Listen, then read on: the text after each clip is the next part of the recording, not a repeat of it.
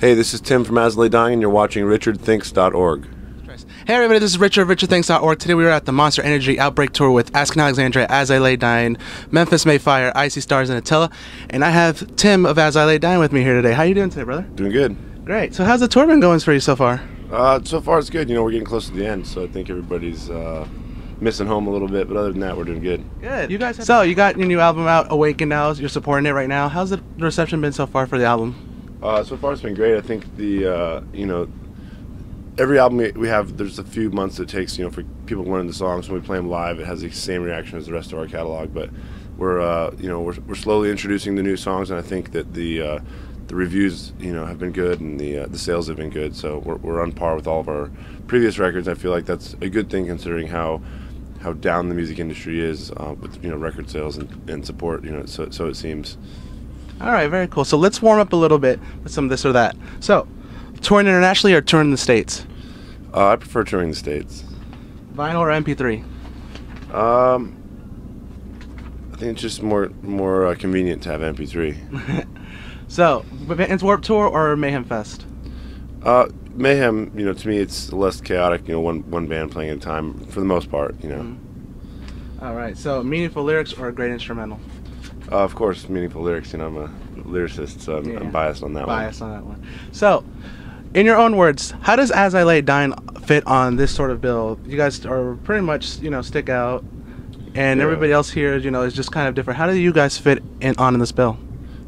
You know, to us, you know, we recognize it's a diverse bill, and it's kind of got like a more sceney kind of like younger, you know, not traditional heavy music kind of sound to it. And for us, you know, we just wanted to kind of reach out to some of those fans. A lot of those real young fans, you know, I think they're looking for a lot of heavy stuff, and if they're, you know, finding out about bands like us, it's a gateway, you know, for them to be, you know, become metalheads. And you know, and it's not necessarily like a bad thing that you know, all the bands come from a more of a scene type background or whatever. You know, to us, we just want to be a metal band. We're the band that stands out as kind of like the more traditional metal sound on this tour, but that's fine with us. Very cool. I think you make a great point. You know, some bands, you know, they don't want to step out of their comfort zone, and they want to be able to expand their fan base. And I think that's great. You know, that you played Mayhem Fest, and you know, that's more of a heavy sound with Slayer and Slipknot. And you know, some bands just don't want to step outside and, you know, try to get new fans. I think that's great what you guys are doing. Oh, thanks. Yeah, I agree.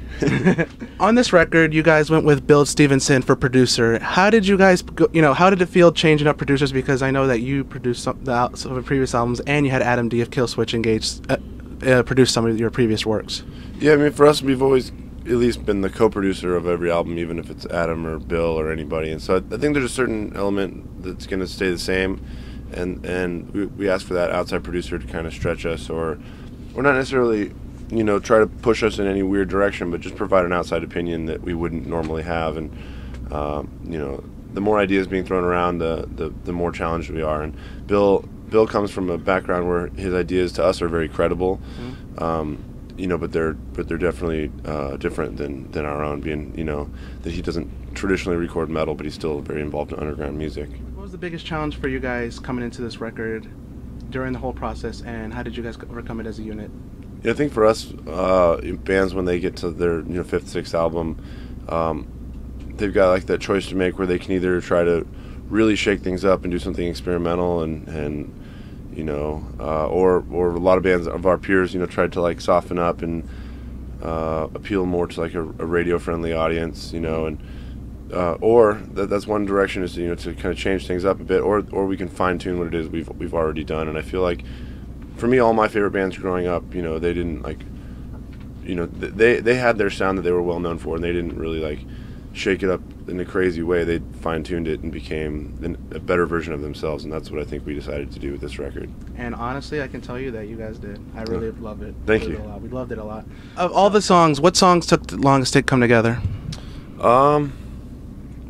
It's a good question. It's hard to remember at this point. I think. Do you want to look at it? Yeah. Got your little cheat sheet right here. Yeah, I know that you know, "Tear Out My Eyes" at one point almost got cut from the record, but then when we did vocals, we felt like it really became more, had like an anthem-y kind of feel to it, and so I think vocals in a way kind of saved what was a very mid-tempo song otherwise. And Let's see.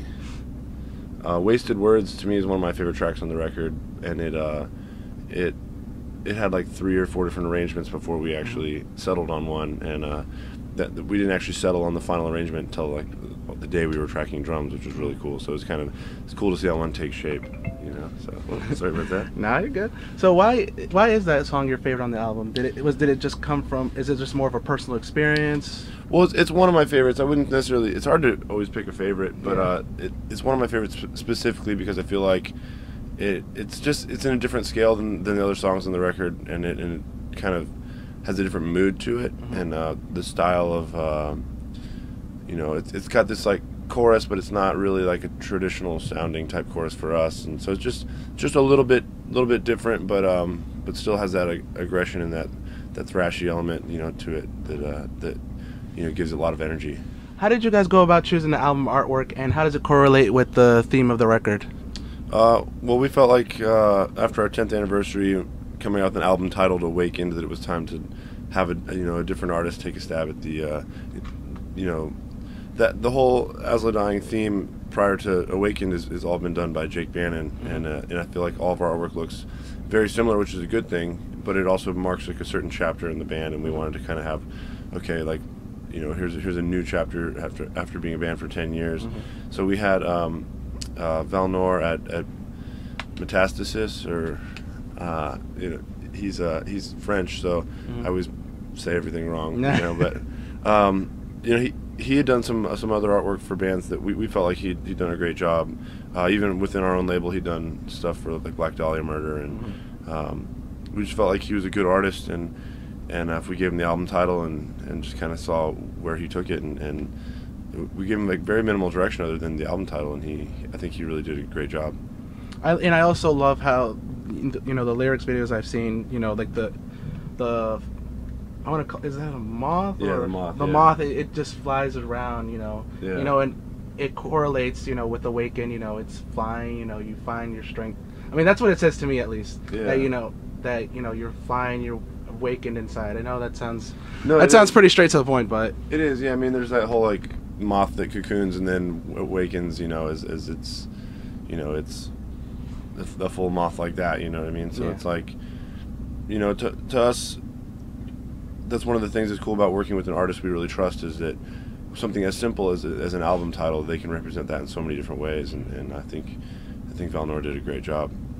Very cool. So what's 2013 have in store for As I Lay Dying? We're getting ready really soon to announce a headlining tour, co-headlining tour that leaves in February. So we felt like for all the people that felt like we were the odd band out on this tour and weren't quite ready to pay the ticket price to see us, being that they might not like the other bands on the tour, that we have a package for them that'll be going out that'll be more of more suited to a traditional As I Lay Dying fan, and then just keep touring. Really, I mean, the album's fairly new to us, so we're gonna keep touring through the end of next summer, and just we won't be writing until that point. Any last words or thoughts? I think for us, being that we kind of stepped into, like, we were always the youngest band. Like the tour we're on, we're a lot of bands younger than us and kind of considered like scene bands or whatever. And we were that younger band for a lot of times, touring with our peers, whether it be In Flames or Cannibal Corpse or a lot of like, more traditional metal bands. And then eventually, I think we found our identity with our own fans, and they started to realize, okay, like this is a real band, and after 10 years, to have that kind of diehard support and to kind of be in that next chapter of our lives it's a good feeling. We appreciate the fans that have brought us all this distance, and I'm glad that we can do diverse tours and try to create the cycle all over again. And gain more fans. Yeah. I respect that a lot. Yeah. Very cool.